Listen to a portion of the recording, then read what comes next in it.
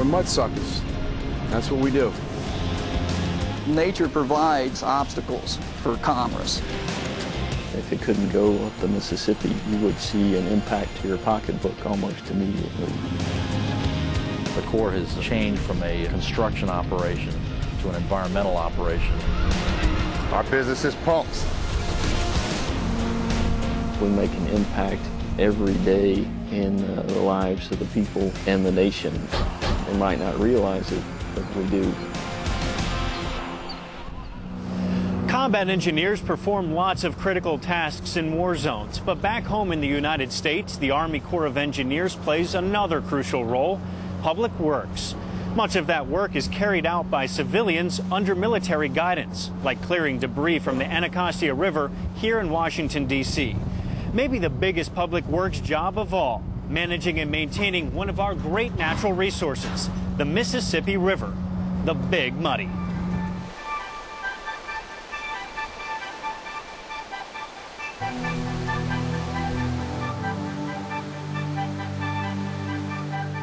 The river mission is a critical mission to the Corps, and I think it is a critical mission for the nation that we effectively utilize this resource. It's 10 times more efficient to move a ton of cargo on the river than it is to move it via trucks.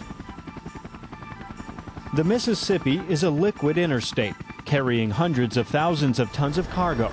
Imported goods and commodities from overseas upriver, corn and grains from the rich farmlands of the American heartland, petroleum products, coal, scrap metal, aggregate downriver. Imagine a highway with 870 semis strung out back to back to back. Or waiting at a railroad crossing for 225 railroad cars to pass. That's how much cargo one 15-barge tow is carrying. We have a 15-barge tow coming south down the Mississippi River.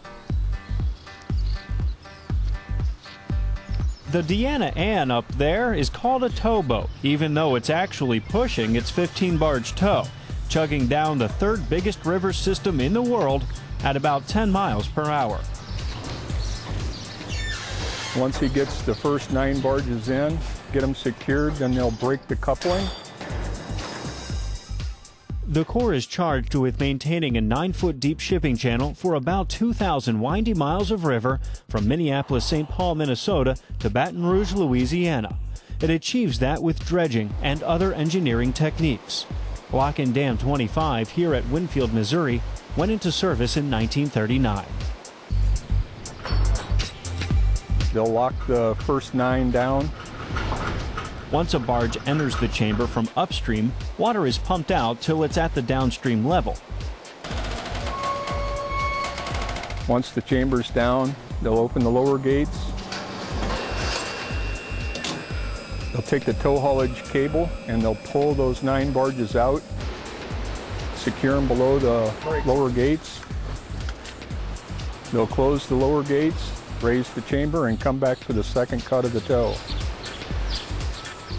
Block 25 has a 600-foot chamber, which will only hold the first 9 barges of the tow. There's no wasted space. It's 110 feet wide, and the lashed-together barges are 105. So getting through without tearing up the walls is a painstaking process.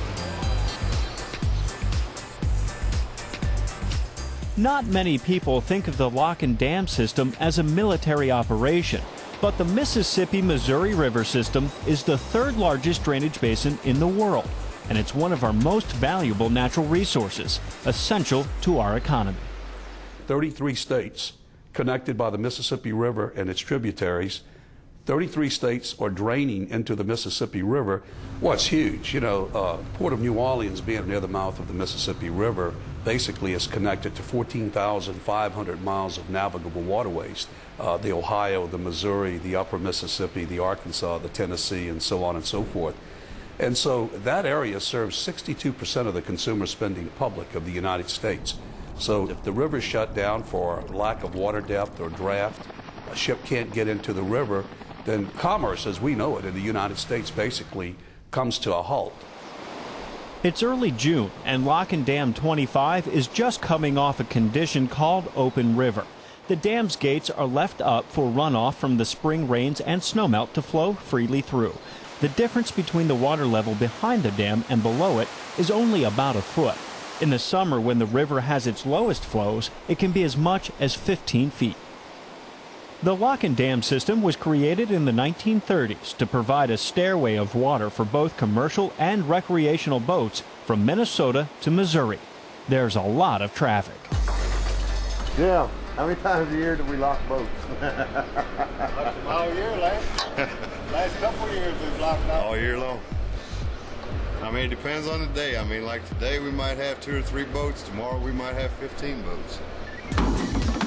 We average hour and a half to 2 hours per tow, and on a 12-hour shift, if you get 6 on a 12-hour shift, that's keeping pretty busy. It just depends too on the stock market, how the commodities are being sold, and whether people are holding on to them or selling them. If the products are up in cost, then we move more grain. If they're down, then they hold on to them. Near St. Louis Harbor, the Henry B is preparing for its next job. South of here, the river is open water and can accommodate larger tows than the upper Mississippi. We'll be leaving here with 23 barges, loads of various product, going to Cairo, Illinois, and turning and going to Paducah, Kentucky, which will take approximately a day and a half, 2 days.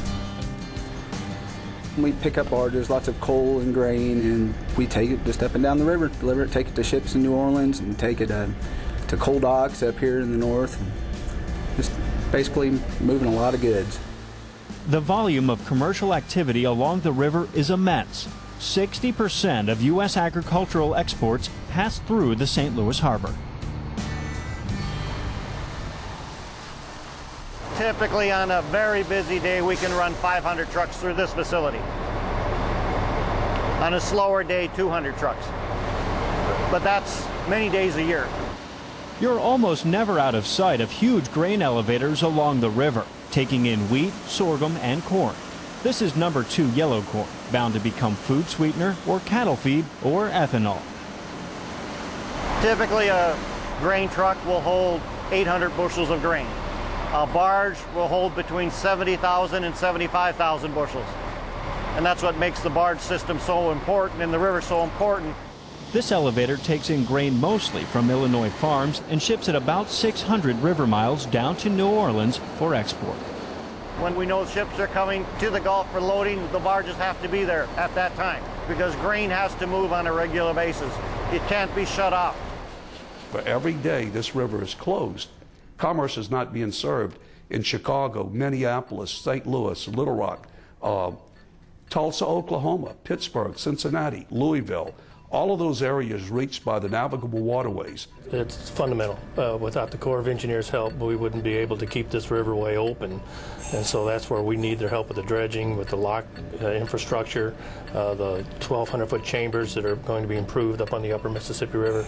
That'll all help a better flow all the way down to export grain to the world market.